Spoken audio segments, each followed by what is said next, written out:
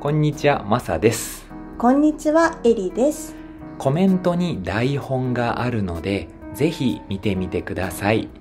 それでは早速始めましょう。エリさんはアルバイトをしていますか？はい。マクドナルドで働いていますよ。そうなんですね。マクドナルドは忙しいイメージがあるんですけど、どうですか？忙しいですけど、楽しいですよ。やりがいがあります。やりがいって何ですか？やりがいは、嬉しい気持ちとか達成感を得ることです。この仕事はすごくやりがいがある。新しいことに挑戦するのはやりがいがあるとか言います。なるほど。やりがいは大切ですよね。具体的にどんな仕事をしていますか？私は主にレジを担当しています。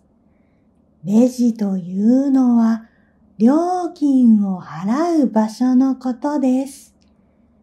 マサさんはアルバイトをしたことはありますか？まだしたことがありません。これからレストランでアルバイトをしようと思っています。もう面接を受けましたか？はい。来週、結果の電話がかかってきます。ドキドキしています。結果がわかるまでドキドキしますね。もしマサさんがレストランで働くなら見に行きたいです。もし来てくれたら注文を取りに行きますよ。ちょっと恥ずかしいですけど。嬉しいです。でも、忙しい時は行けないかもしれません。エリさんはアルバイトが忙しい時はどうやって乗り切っていますか？チームワークで乗り切っていますよ。みんなが助け合って働いています。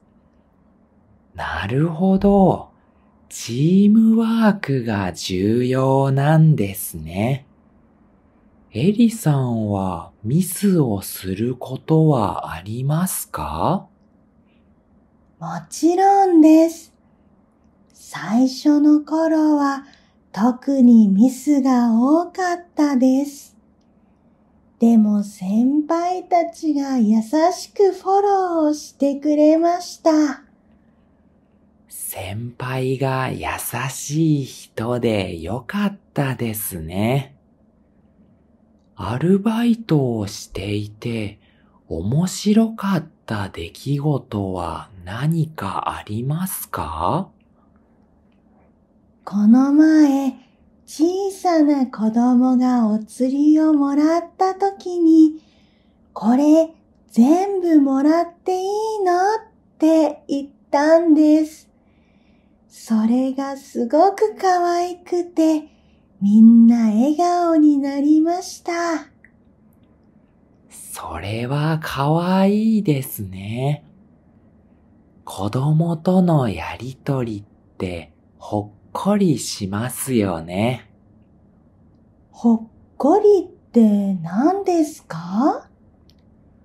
ほっこりは癒されたり温かい気持ちになるという意味です。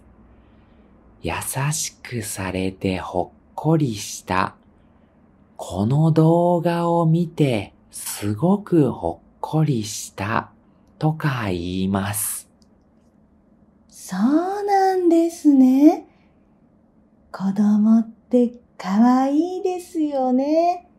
見ているだけでほっこりします。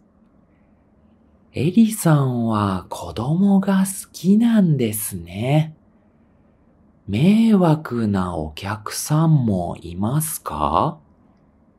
たまにいます。酔っている人が来たときは困りました。それは大変でしたね。その時はどうしたんですか？チームで冷静に対応しました。すごいです。僕も冷静に対応できるようになりたいです。あと、アルバイトで時間管理も上手になりました。時間管理ですか？はい。計画通りに仕事をすることを時間管理と言います。タイムマネジメントとも言います。大事なスキルですね。将来に役立ちそうです。どの仕事でも必要なスキルです。将来、どんな仕事をしたいですか？何か人と接する仕事がしたいです。マクドナルドでアルバイトをして人と関わる仕事の楽しさを知りました。マサさんはやりたい仕事はありますか？僕はまだやりたい仕事がないです。そうなんですね。いろんな仕事を見て、やりたい仕事を選ぶといいですよ。そうします。エリさんは将来どんな家に住みたいですか？そうですね。私は広いリビングがある家に住みたいです。家族とか友達と一緒にゆっくり過ごせる場所が欲しいです。広いリビングはいいですよね。リビングのソファーでのんびりするのが夢です。わかります。でも、大きな部屋だと掃除が大変そうじゃないですか？そうですね。掃除はロボット掃除機に任せると思います。今売られているロボット掃除機は床を水で拭いてくれるそうです。へえ、ロボット掃除機はすごいですね。はい。リビングが広くても掃除が簡単ですよ。マサさんはどんな家に住みたいですか？僕はキッチンが広くて使いやすい家がいいです。料理をするのが好きなんです。マサさん、料理が好きなんですね。知りませんでした。料理は下手なんですけど、作った料理を食べてもらうのが好きなんです。わかります。自分のために作っても楽しくないですよね。そうなんですよ。なので、カフェみたいなキッチンがあると嬉しいです。おしゃれなカウンターでコーヒーを飲むのもいいですね。それもいいですね。エリさんはインテリアにこだわりたいですか？はい、こだわりたいです。リビングにはお気に入りのソファーとか観葉植物を置いて、リビングをリラックスできる場所にしたいです。観葉植物っておしゃれですけど、置くと虫が寄ってきませんか？本物じゃない植物、造花を置くと虫は寄ってこないですよ。造花ですか。覚えておきます。どこで買えますか？ホームセンターで買えますよ。ホームセンターって何ですか？日用品とか専門的な道具を売っているお店です。植物を売っているお店もありますよ。そうなんですね。マサさんはどんなインテリアが好きですか？僕はシンプルで落ち着いたデザインが好きです。木のぬくもりを感じる机とか椅子が欲しいです。想像するだけで居心地が良さそうですね。庭がある家はどうですか？憧れます。庭でバーベキューをしてみたいです。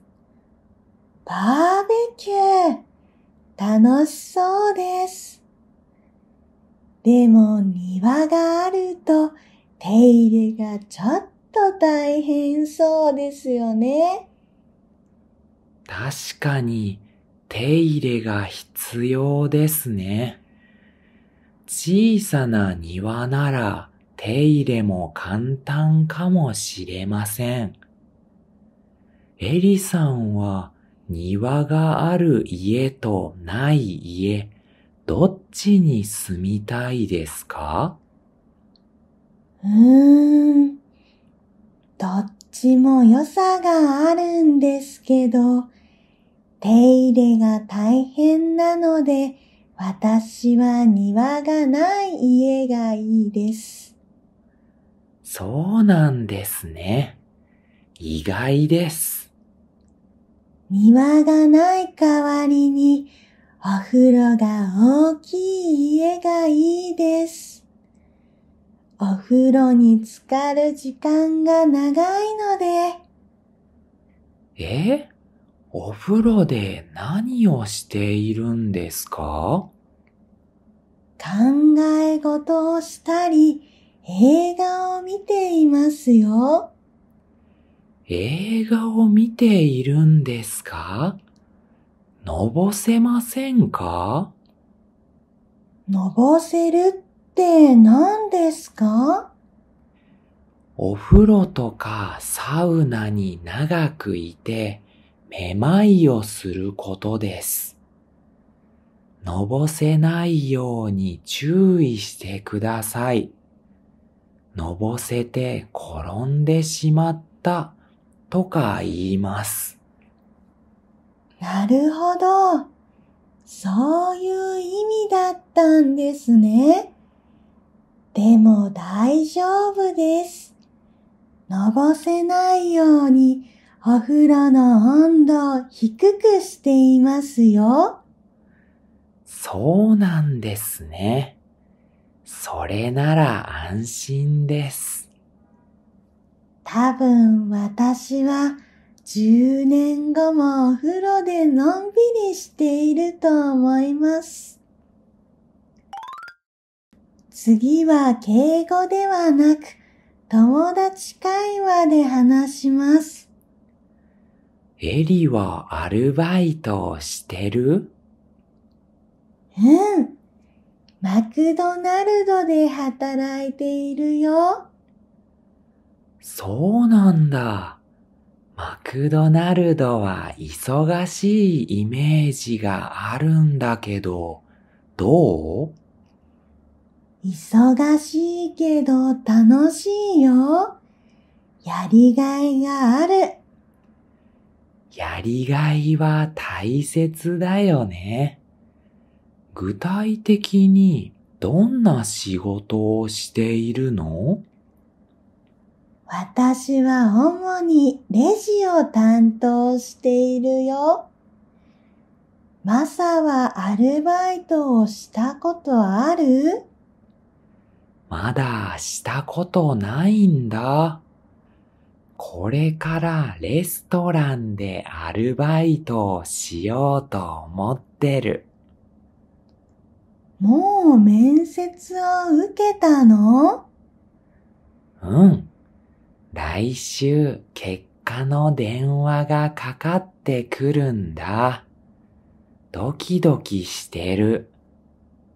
結果がわかるまでドキドキするね。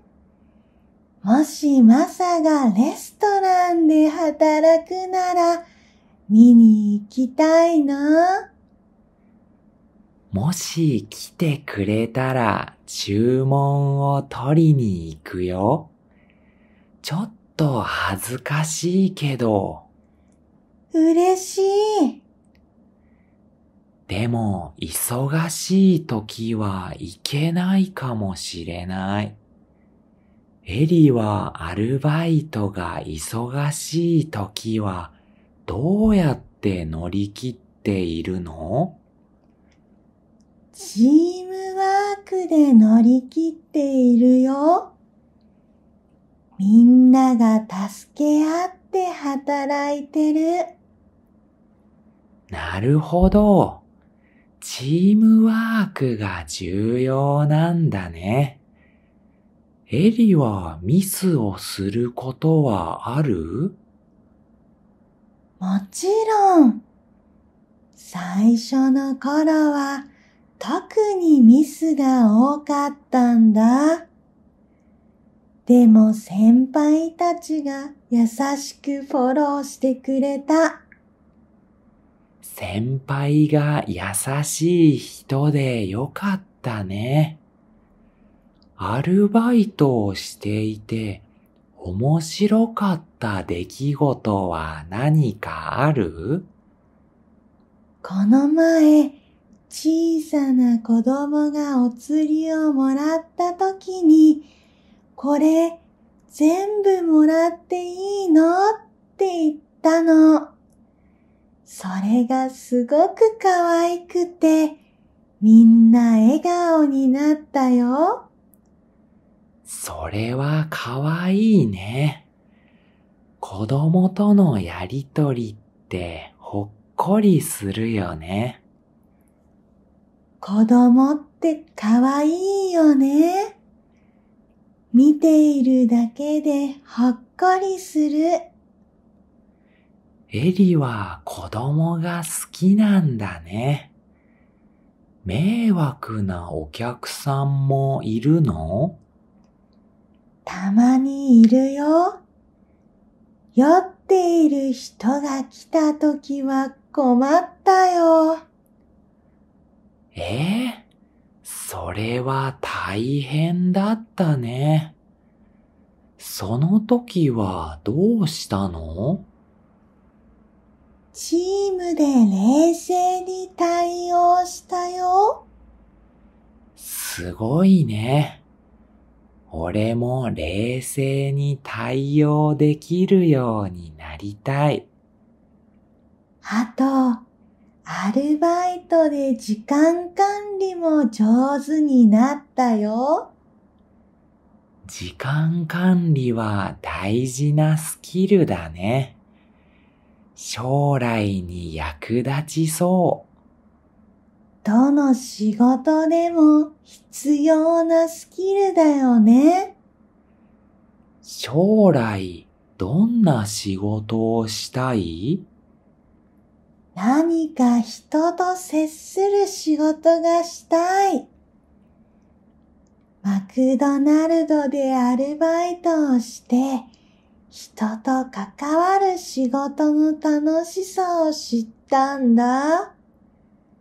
マサはやりたい仕事はある？俺はまだやりたい仕事がないんだ。そうなんだ。いろんな仕事を見て、やりたい仕事を選ぶといいよ。そうする。エリは将来どんな家に住みたい？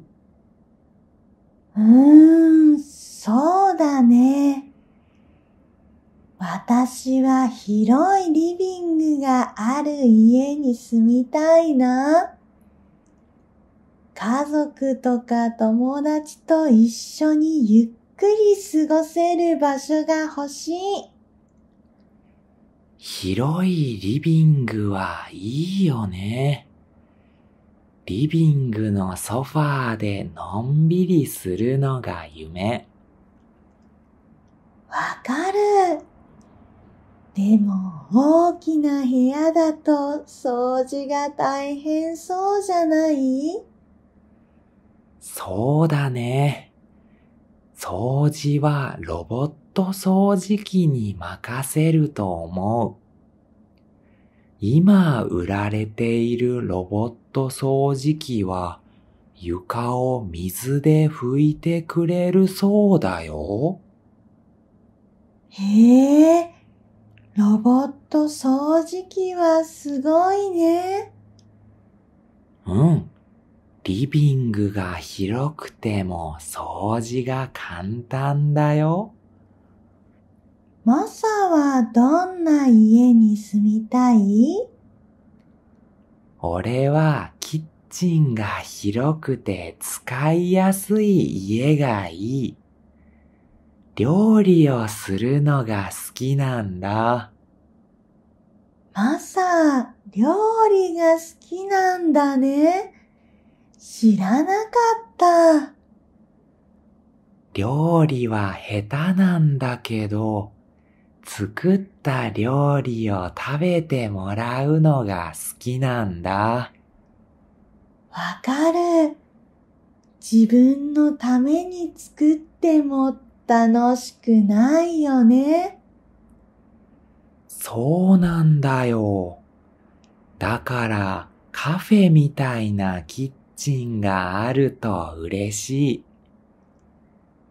おしゃれなカウンターでコーヒーを飲むのもいいよね。それもいいね。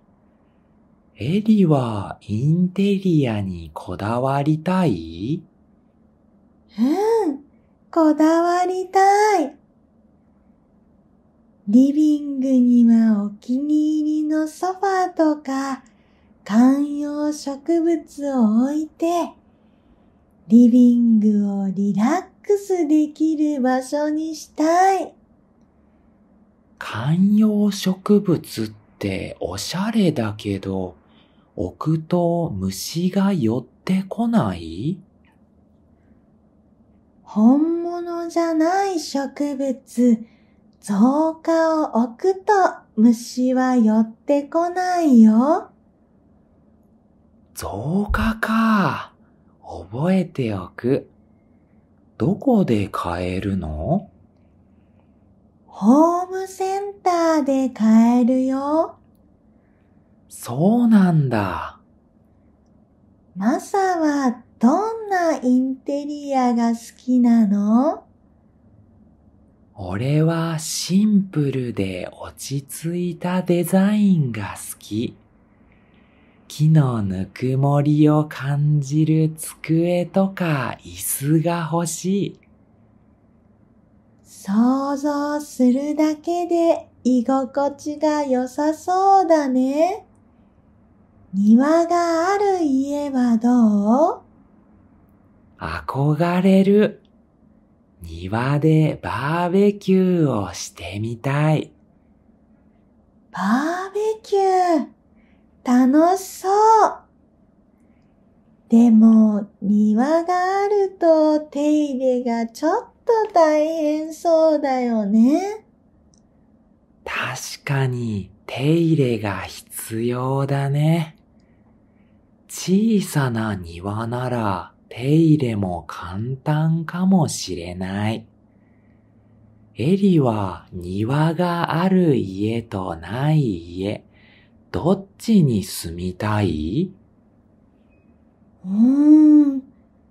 どっちも良さがあるんだけど、手入れが大変だから、私は庭がない家がいいな。そうなんだ。意外だね。庭がない代わりに、お風呂が大きい家がいい。お風呂に浸かる時間が長いから。お風呂で何をしているの？考え事をしたり、映画を見ているよ。映画を見ているの？のぼせない？大丈夫。のぼせないようにお風呂の温度を低くしているよ。そうなんだ。それなら安心。多分私は10年後もお風呂でのんびりしていると思う。どうでしたか？チャンネル登録といいねボタンをお願いします。また次の動画で会いましょう。